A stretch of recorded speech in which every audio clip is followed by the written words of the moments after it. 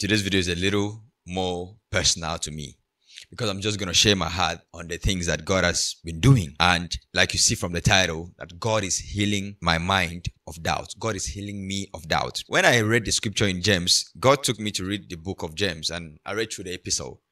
And I did not know that I'm that double-minded person because I've always been reading that epistle. I didn't know that I'm that double-minded person, because scripture says that this double-minded person will not receive answer to his prayer. And that's what I want to talk about today, how it looks or what it looks like to be this double-minded person, and how God has showed me where I have been standing regarding being a double-minded person, because I used to think that I'm not. I believe, of course, I have faith. I'm not double-minded. But then I did not know what it looks like, what it even meant, until I got to this. And then God started showing me revelations of what it means to be double-minded, which is what I'm going to share with you to help you in your walk with God, so that God will heal your mind also of doubt and double-mindedness. In James chapter 1 from verse 5 to 8, I'm going to read down the old verses 5 to 8. If you need wisdom, ask our generous God, and he will give it to you. He will not rebuke you for asking. But when you ask him, be sure that your faith is in God alone. That part alone touched me. That your faith is in God alone, not God and you. My hope is built on nothing less. It is not God and me. When I put it on God, my faith looks up to God alone. It continues to say, do not waver, for a person with divided loyalty is as unsettled as a wave of the sea that is blown and tossed by the wind. Of course, you see the waves, the way it blows, it is so unsettled. Poof, poof, poof, poof. Up and down. Such people should not expect to receive anything from the Lord. Whoa, that is a hard word. It's scary.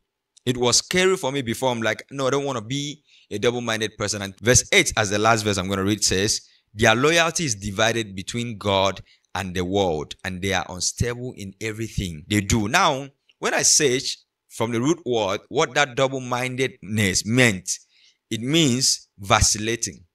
Someone that is indecisive, someone that is irresolute. Thinking about myself, I've been in this place of being double-minded. That when I tell God or ask God for something, ask God for him to give me something, and now start going in my mind to think about, how is he going to do this? Or will he do this for me? Am I even worthy for him to do this for me? That's double-mindedness, which I did not know. And some people are in that place of like, you've prayed to God, you've asked God for something, and then you look back, almost like looking at yourself. I don't think I deserve this. I don't think I'm worthy for God to do this for me. I don't think I'm, righteous enough, whatever, religiously. I don't think this thing will come, but I believe God. Now, almost like you're trying to force yourself to believe in faith that God is going to do it for you. Oh God, please. Now, that makes you go back again to pray the same thing to God, almost like to use that prayer to cast away those thoughts that are telling you, I'm not sure you're going to have this. I'm not sure you're worthy for this. I'm not sure you're qualified to have this wisdom. Or how is it even going to happen? Or you're looking for the avenues that God is going to walk through. And God is like, if you have faith in me, leave it for me. If you have faith in me, leave it for me. Depend on me. Now, I don't want to get ahead of myself before I share what I want to share. But then when I realized that it means this vacillating, I was like, oh, I think I've been vacillating. I've been indecisive. That when I pray, I believe in that place. But when I go back, the devil fights in my thoughts, wage a war in my thoughts, and I'm now going ahead to think about that prayer that I prayed. When is it going to happen? How is it going to happen? I'm not supposed to know how. When I trust him, I don't need to understand. Proverbs chapter 3 verse 5 and 6 says, trust in the Lord with all your heart. Lean not on your own understanding. And without even knowing, I've been leaning on my own understanding. Then I came to a place of like, is it even possible not to doubt? And there was a time that I was like, I don't think it's possible not to doubt. I said to myself, I don't think it's possible not to doubt. But now I know that it's actually possible not to doubt. That when you believe God, you have enough history with God, you have enough history with him to say, God is going to do it. He doesn't have to do it the way I want him to do it. Because I'm not even putting up a picture to him, this is how you need to do it again. Because I'm not coming to a place of telling him how to do it, when to do it. I'm just leaving it for him. I'm believing him that he's going to do it, because now I have history with him. And I'm saying this to help you, because God took me through a series of thinking to heal my doubt of like, I've prayed already, and then in my subconscious, I'm now saying another prayer because I am irresolute, I'm indecisive. Because your subconscious is also a prayer. You ask God for wisdom. God, give me wisdom. And then you're like, this decision has come up now. Am I sure that God has given me the wisdom? If you believe God has given you wisdom, pick up the Bible and read. That's how the wisdom of God is going to flow through. When you ask God for wisdom, the wisdom of God coming upon you looks like living daily life and making the right decisions. It looks like practical decision making in each day, practical decision making in your relationship, practical decision making in your every movement. Not like it has to come like an heavy this thing that now you have quotes to release. You're releasing heavy quotes, intelligent quotes. Oh, that's the wisdom of God. No, it's the practical daily living that you get to realize, oh, when you look back, I've really made some good decisions in my life. That is the wisdom of God. So it means if you really check your life, you've been operating in the wisdom of God, but then you've been doubting that you have the wisdom of God. So that when you're even praying for the wisdom of God and asking Christ to give you wisdom and be your wisdom, you're not sure that you've received it. I hope this helps you. I was led to Mark chapter 11, verse 22 to 24, and it reads, Then Jesus said to the disciples, have faith in God. I tell you the truth. You can say to this mountain, may you be lifted up and thrown into the sea, and it will happen. Now, hold on a minute. Even when you read this as a human, you'll be like, I'm not sure it's possible. Jesus, I'm not sure that's what you meant. Of course, he meant it. He meant it. He caused the fig tree, and the fig tree withered and died. Now let me continue. But you must really believe it will happen and have no doubt in your heart. When I used to read this, I was like, is it possible not to have doubt in your heart? And he said, I tell you, you can pray for anything. And if you believe that you've received it, it will be yours. Now, how do you not doubt it? It means when you pray, you believe that you've received it and it will be yours. That is you saying, I'm not doubting. I'm not double-minded. Now, the word doubt there, I checked it again. It's different from the word doubt used in James. This one says to separate or make a distinction, to discriminate, to prefer, to withdraw from one or desert, to separate oneself in a hostile spirit, to oppose, to be at variance with oneself. What does it mean? It means when you've prayed for something, then you're now opposing that very thought. A thought comes to you after praying. You've left the place of prayer, and now war started waging in your thoughts. Are you sure that mountain is going to leave? Maybe you were praying for a sickness to depart from your body because it doesn't have the right. By his stripes you are healed. And you're like, are you sure it has left? Because you're still feeling symptoms. The Bible says, believe that you've received the healing. Believe that you've received it. So it means, how do you combat the thought? When the thought comes, you speak the word of God that I believe I've received it. Don't entertain the thought of doubt, because your mind is meant to think. The Bible says that the weapons of our warfare are not carnal, they are mighty through God to the pulling down of these strongholds. I hope this is helping you, because these thoughts are going to come to you. Like, are you really sure? Even when you're praying, and after you're praying, it wages more, because it might be like things around you might be happening that is like opposite of what you prayed for. And you're like, oh God. Now it is waging war to dissolve and pick your mind up in a place of doubt, so that you separate yourself from what you've already decreed and believed God for. You believe God to heal you. You believe God to heal your child. You believe God for something, and now you're doubting because you're now opposing that thought. Is it even going to happen?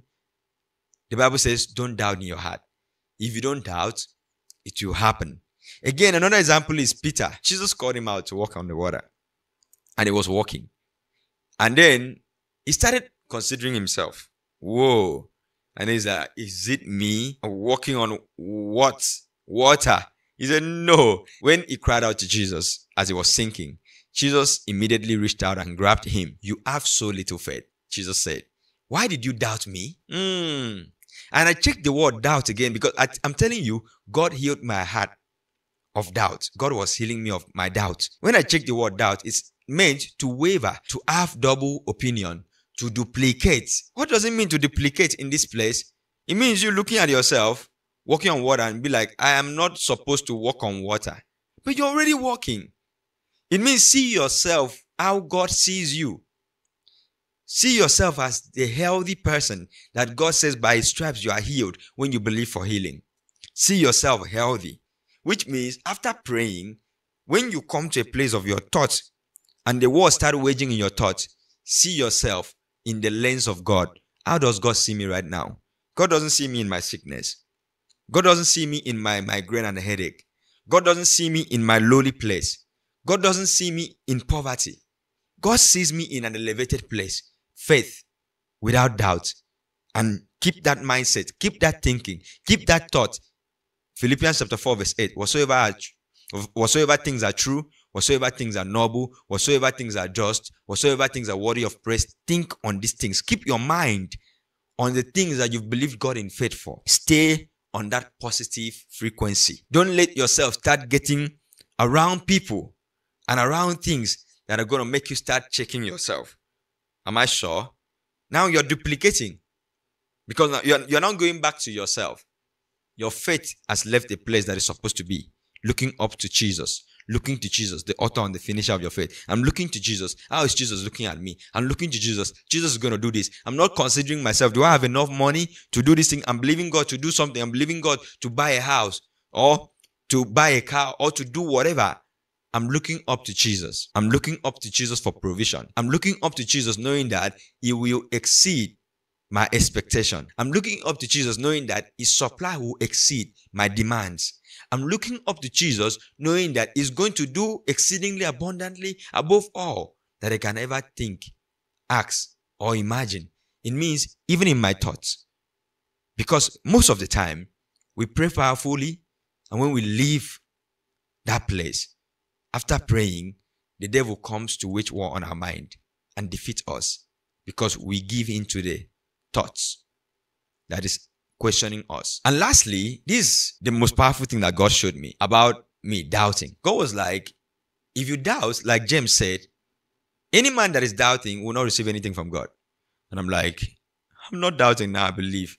And He said, what about the afterthoughts? What about the thoughts that you think? What about the posture of your heart and your thinking after the prayer? You've prayed in faith. The Bible says pray without ceasing. It means all your time staying, even after a moment of what your dedicated moment of prayer, your thoughts and your thinking are still praying. Because in your subconscious, your thought, what you are thinking about, is still a prayer. So it says, what you were praying in your dedicated time of prayer, without ceasing, let that be your thinking, not your worry. Not what you worry about, but what you are believing God for. That whatever happens around you, you're not allowing them to dissolve the faith that you've put up in Christ. You're looking up to Christ, that He's going to do it.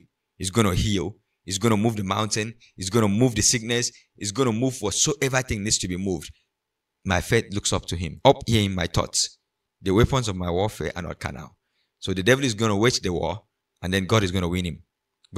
God will conquer him, and I will kill him, because I'm not giving way for that negative thinking. I'm not giving way for negative people around me. And then God showed me something, that being able to stay in faith and not doubt is coming to a place of dependency. I know you know about dependency, but this is the concept that God gave me about being a child. That children are dependent. Of course, you know, minors are dependent naturally. But for us, when it comes to us and God, our trust in God is for us to be able to rely on God completely and depend on God completely. And then God started showing me how our world is wired. Our world is wired to make us independent of people, independent of being helped, because we want to be independent. From a child, even a child growing up, a young child, by the time the child starts walking and starts knowing how to carry spoon, you want to feed the child will say, no, don't feed me. I can feed myself. That's what the child is saying. Give me my spoon, mommy. You want to help them. They are learning. We learned independency on our own. We learn to be independent because it is coming as the fallen nature. When Adam ate of that fruit, he was saying, I can do it by myself. I need to have my own wisdom. I can be a God to myself. And most times, that's what rewires us, and we get to almost like trust in ourselves more than we trust in God. And God is saying, when you trust me, don't have a double mind. Your faith has to be on God, not on you, not on other people. It means even when you are trusting God, whoever God brings to help you, certainly they will come because God brought them. Not you looking up to like, God, I know you can use that rich man to bless me. I'm looking for finances. You can use him. You're not the one to tell God what to do and when to do it. I love when God brought this picture to my mind, that even though the child is learning to be independent, as a child, but they are still dependent. They don't have a choice. Because when the child needs something from the daddy or mommy, the child is like, mommy, I need this. The child does not care how mommy is going to manufacture that. The child does not care how mommy is going to get it. The child does not care because he doesn't even know if mommy has the money to bring that to pass. But the child believes that mommy will do it because mommy and daddy has always been doing it. Wow, this shook me in my faith and was like, I've not come to this place of dependency in God, that God will do it. I don't know how he's going to do it, that he will do it. And that is where God is saying, bring them back in their thoughts. Come back in your thoughts to a place of being like that child that is totally dependent because they are dependent. They don't have a choice. I don't have a choice. If God doesn't help me, I'm not going to get help anywhere else. There's no other option. It means I don't have a duplicate option like plan B. Like if God doesn't help me, I'm going to go try something else. That's doubt. It means I cannot help myself. It means it is God and it's only God that can help me. This is a place of dependency. The Bible says in Matthew chapter 18 verse 3, then he said, Jesus speaking, I tell you the truth, unless you turn from your sins and become like little children, you will never get into the kingdom of heaven. Our little children, like I just explained, they are dependent. They are dependent. They don't have a choice. They don't have help apart from their parents. So they trust in their parent completely.